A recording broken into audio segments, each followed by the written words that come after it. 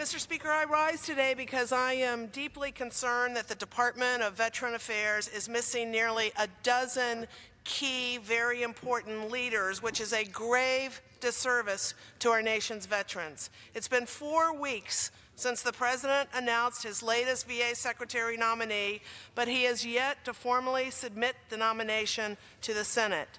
The VA has been without a permanent Undersecretary for Health since February of 2017, and there are at least 9 Deputy Undersecretaries and Assistant Deputy Secretary positions without a permanent appointee.